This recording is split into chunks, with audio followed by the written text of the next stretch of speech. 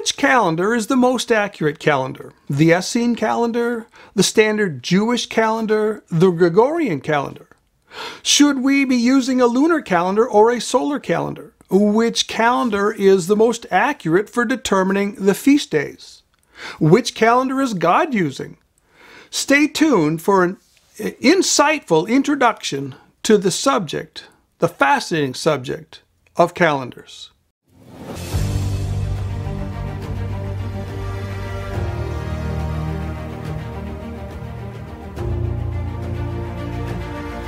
Hi there, I'm Lee Brainerd. Welcome to Soothkeep and another edition of Prophecy in the Crucible. My mission is truth.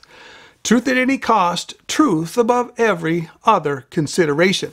Now, in the past couple years, and even to a greater degree the past few months, I've received a lot of letters asking about the Essene calendar, asking about the Jewish calendar, asking about the Gregorian calendar, asking questions about the calendar in general. Which calendar should we be using? Which one is the best calendar? Which one is the most accurate calendar? And of course, people have their favorites. Some favor the Essene calendar. Some favor the Jewish calendar. Some favor the Gregorian calendar. But this whole debate over which calendar is best typically goes forwards lacking some absolutely necessary background context. And today I'm going to try and put the calendar question in its proper context. The first thing I want to point out is that all of the original calendars were 360-day calendars. All the calendars basically from 700 BC and earlier were 360 days. It doesn't matter if you look at the Babylonian calendars, the Sumerian calendars, the Chinese calendars, the Korean calendars, the Northern European calendars, the Pacific Island calendars, the Mayan calendars. It does not matter where you look. You find 360-day calendars. This is universal around the world. Now, in this original 360-day calendar, the lunar year and the solar year were exactly harmonious. There were exactly 12 lunar months of exactly 30 days in each solar year that was exactly 360 days long. So there was no problem between the solar year and the lunar year. They were in perfect harmony. Now, approximately 700 BC, there was a tremendous cosmic event seen around the world, which lengthened the year to 365.25 days, and which shortened the month, the lunar month, to 29.5 days. This happened around the era of the founding of the Roman Empire, who worshipped Mars, the god of war. And this is the era of the temple cracking and the sundial going back that we read about in the book of Isaiah. Now, mythologies around the world tell of a battle in the heavens witnessed by millions of people. A battle between two gods. And when the dust settled from this battle, the year was lengthened and the month was shortened.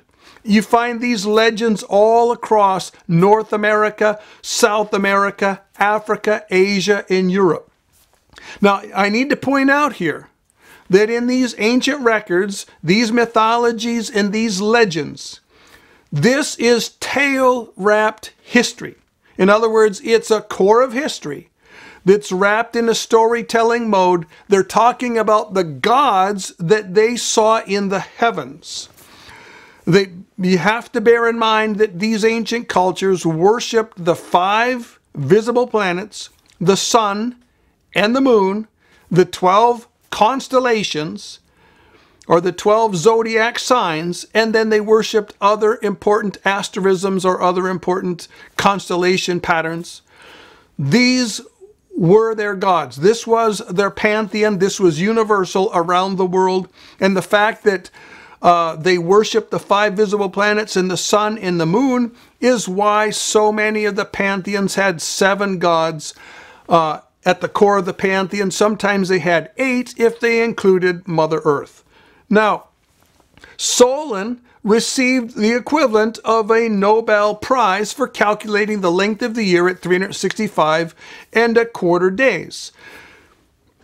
Now, of course, revisionist history looks at Solon's efforts and they say, well, see, these people were so brain dead, they were so backward that they thought the year was 360 days when it was actually 365 and a quarter days. This is not the case, folks. The year actually was 360 days. And cultures around the world saw something happen in the heavens, something catastrophic that lengthened the year and shortened the month. And we live with the results of this now. Every culture around the globe scrambled to fix the broken calendar. They scrambled to fix it so that the equinoxes and the solstices and their feast days came out on the right days. This is why we see Stonehenge type constructions just exploding around the world on all the continents around this era. They were trying to adjust their calendars.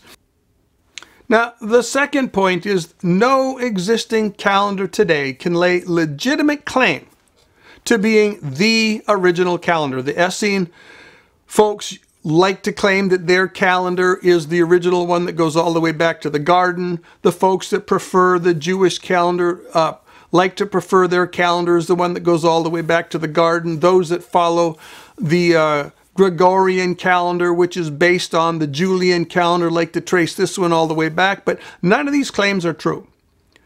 Everybody had a 360-day calendar around 700 BC and earlier, and all the calendars we have now are calendars that arose trying to make sense out of the chaos, that trying to make a damaged calendar still workable, trying to come up with a rational way to make their damaged calendar workable.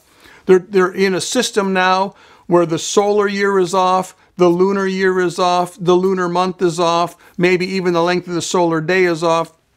We're trying to make sense out of chaos. Now, some pursued the most common way to fix this calendar was to add 5 days to the end of the year. So you'd start with your normal 360-day calendar year, which everybody had, the solar year. You'd add the 5 days to the end. And that worked out pretty good until you figured out that it was still off a little bit, and every 4 years you had to add an extra day, a leap year. And that worked pretty good until we figured out that every century we still need to add 1 extra day yet. At any rate, you're balancing something, you're harmonizing something that's broken. Now, the third thing that we need to look at is the question of which calendar is most accurate and why is it regarded as most accurate? Well, one thing I want to point off, what are we talking about when we're talking about most accurate? If we're talking about most accurate in the sense of how far off does it get every year, then the Jewish calendar is the least accurate because it gets off about a month before it gets corrected back with an intercalated month. Now, what I mean by intercalated month is 7 times in every 19 years, they add an extra 30-day month to their calendar. And they just do this so that this has the feast days floating back and forth, sometimes earlier, sometimes later. Now, the Essene calendar gets up to 1 week off, so it's more accurate in the sense that it doesn't get as far off from the solar year. So every 5 or 6 years, they're going to add an extra 7-day week to their calendar that maintains their 7-day pattern that they're using in their calendar, and that harmonizes the calendar. But the calendar that is the most accurate in this regard, that gets the least off, is the Gregorian calendar, because it's only off a quarter of a day per year. It gets off to a maximum of 1 day, and then it has a leap year to catch back up. So the Essene calendar can get off 1.5 days a year. The Gregorian calendar gets off about a quarter of a day per year. And the Jewish calendar is going to get off 6, 7, 8 days in a year, depending upon where it's at in its rotation cycle. Now let's take a closer look at the Essene calendar. Contrary to popular opinion that has been pushed in some books, the Essene calendar is not a lunar calendar. It's simply a modified solar calendar. There's 12 months of 30 days each in this calendar. Now, this is not a lunar month. 30 days, folks, is not a lunar month. It's an artificial month that quickly departs over time from the actual lunar month. If you're going to have a true lunar calendar, you need to alternate between 29-day months and 30-day months because the length of the month, the lunar month, is about 29.5 days. Now, that's not exact, but it's close enough for what we're talking about. So like in the Jewish calendar, the months are going to alternate between 30 days and 29. They're going to bounce back and forth, and this is why they have 354 days in the lunar year calendar, or a lunisolar calendar, rather than the regular 360 days that was the historic calendar. Now, in the Essene calendar I mentioned, they start with the base of a 360-day year, 12 months of exactly 30 days. After every 3-month period, they add 1 day. So they add 4 days to the year. That comes up with 364 days. And then to catch up to the fact that the solar year is 365.25 days, they add an extra week every 5 or 6 years. It's a pretty accurate way of doing things. Now, I want to point out that this isn't more accurate than the Gregorian calendar, and it's not more spiritual either than the Gregorian calendar. I want you to notice that they've added the days into the calendar. With all the days that used to get put at the end of the year, they'd put 5 days or 4 days at the end of the year.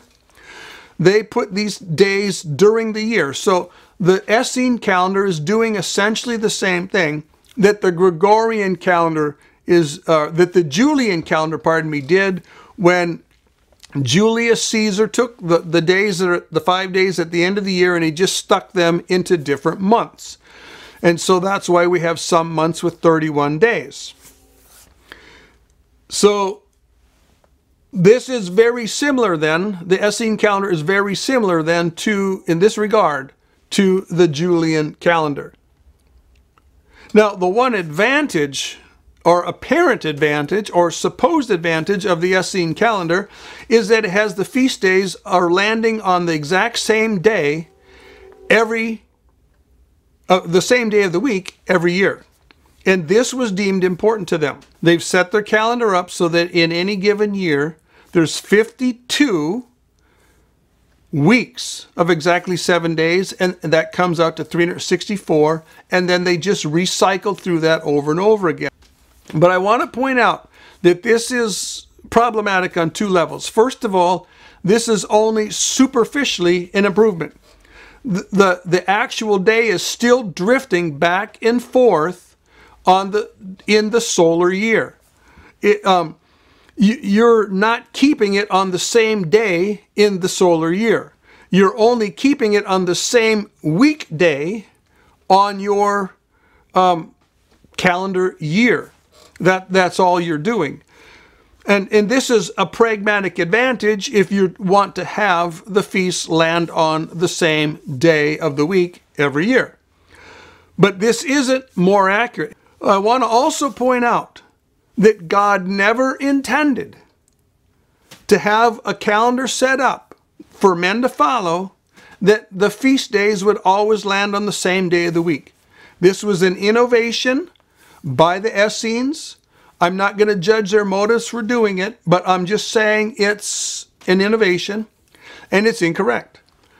The original 360-day calendar of 12 months, exactly 30 days. When you cycle through this, the feast days do not cycle onto the same day of the week year after year. They cycle through the days of the week. This is the original calendar. This is the original pattern. The regular Jewish calendar, even though it's got its own idiosyncrasies, at least maintains this point. And so does the Gregorian calendar. The Essene calendar is the one that breaks this point. Now let's look at the Jewish calendar. The Jewish calendar it follows what they call the lunisolar year, where you're trying to harmonize the lunar year and the solar year. So when you're doing the lunisolar calendar, you're going to have a 354 day, on average, year. And you get that because half the months are 30 days and half the months are 29 days. That comes out to 354 days. And you have to do this if you're trying to follow the lunar year and follow the lunar month, because the lunar month is approximately 29.5 days long.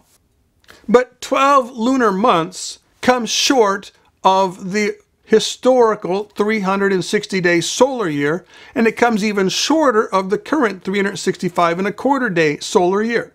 So what they have to do to catch things back up, because at a 354-day year, you just keep falling behind and farther behind and farther behind from the 365.25-day year. So you're going to add a 30-day leap month to the Jewish calendar 7 times in a 19-year cycle. And if you want to know the details of that, you can go to any of a number of websites which will give you the calendar cycle. It'll tell you which years it's going to happen on the 19-year cycle. Now, the Jewish calendar is definitely much more complicated than the Essene calendar, and insanely more complicated than the Gregorian calendar. Now, let's take a brief look at the Gregorian calendar. The Gregorian calendar is just a straightforward, unashamed solar calendar. And there's a legitimate reason for this. Folks, the year is a solar year. A year is 365.25 days with a little change. Now, historically, it was 360 days, and we are going to be getting back to that, I believe, in the kingdom. But in the meantime, we're dealing with the solar year in a lunar month. And our solar year is longer than it used to be, and the lunar month is shorter than it used to be, and so we've got problems.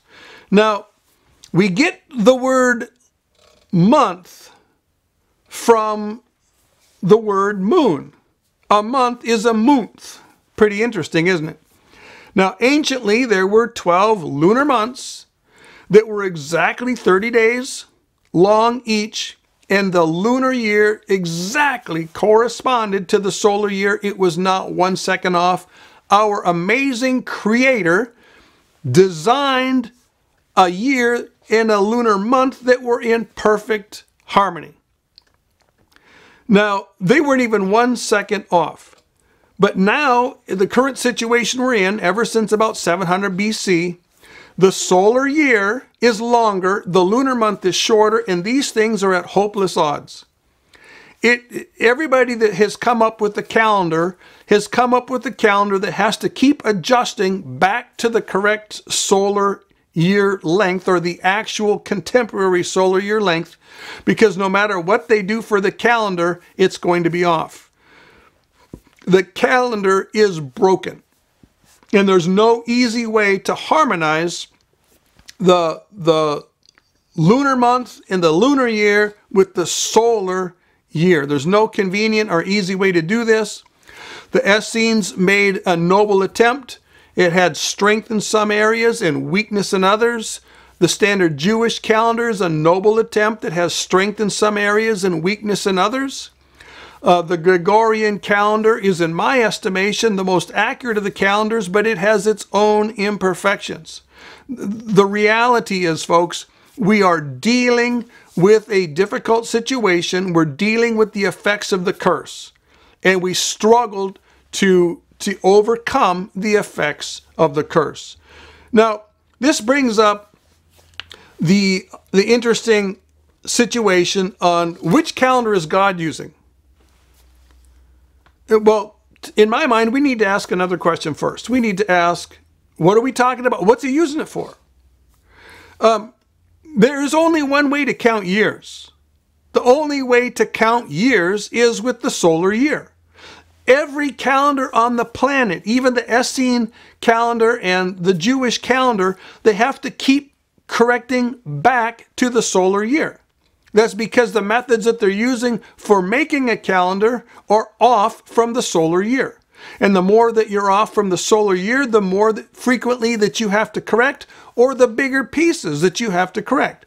If you're using the Essene calendar, every 5 or 6 years, you've got to correct a whole week. If you're using the Jewish calendar, you're going to be correcting a 30-day chunk 7 times every 19 years.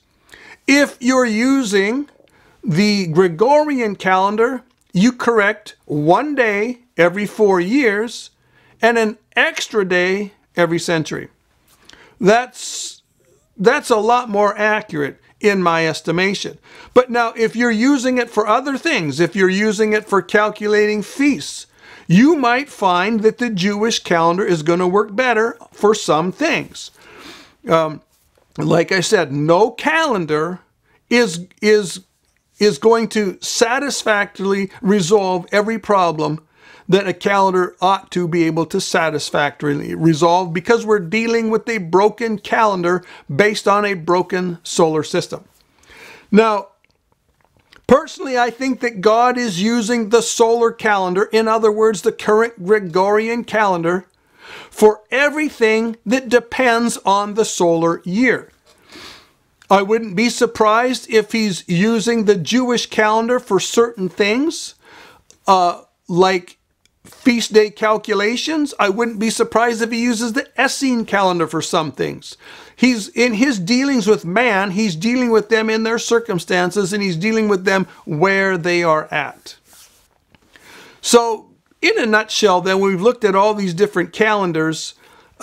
If you're just simply talking of accuracy in the simple sense of that this particular feast or celebration is going to be celebrated as close to exactly a year later as possible, then the Gregorian solar calendar is the best way to do it.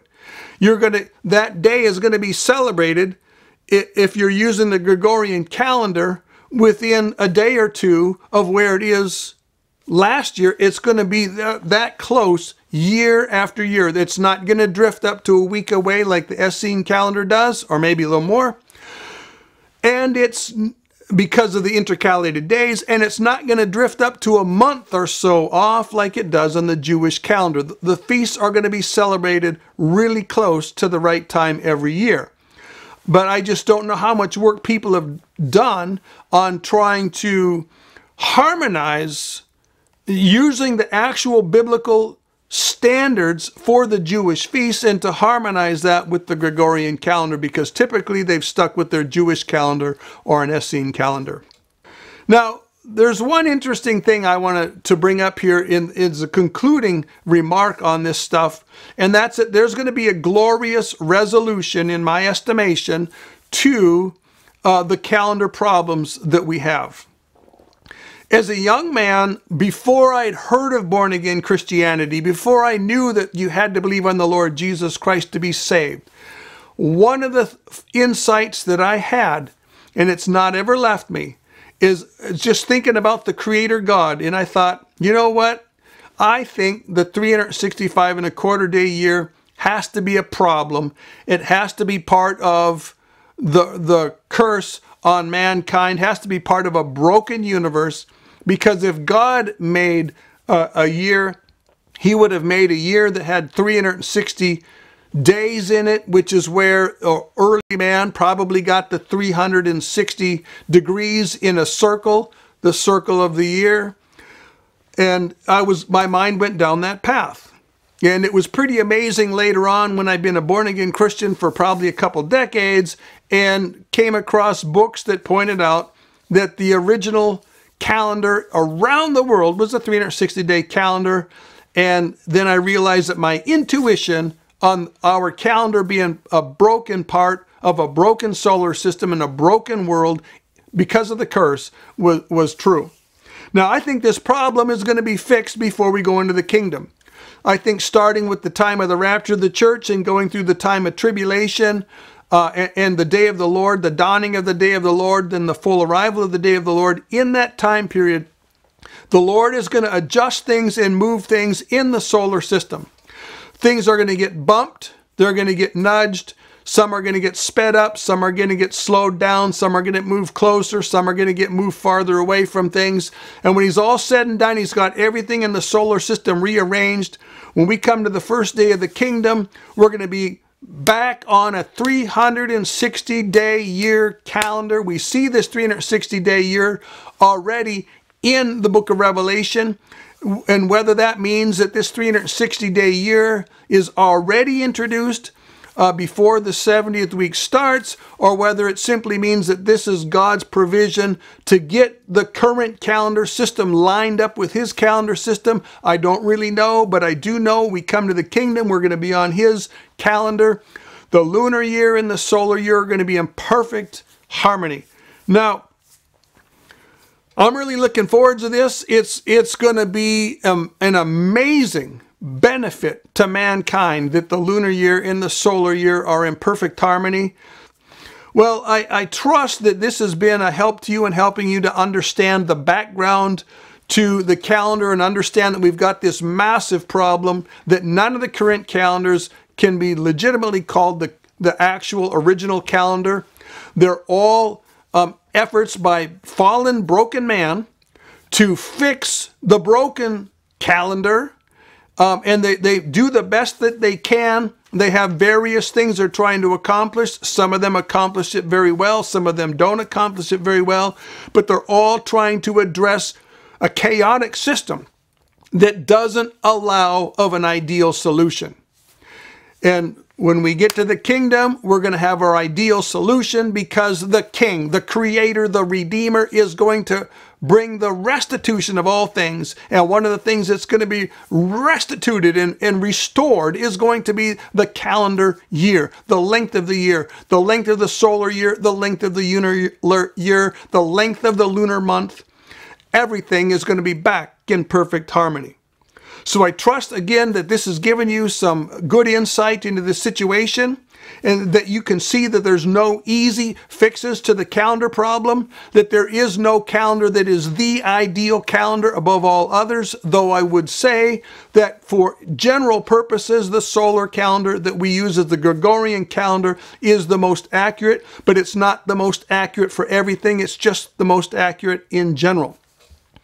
I also point out that only God can fix the calendar problem, and God will fix the calendar problem. No calendar is ideal. Every calendar has its weaknesses. And in general, the simpler the calendar, the better. So eyes wide open, brain engaged, heart on fire. We'll see you next time.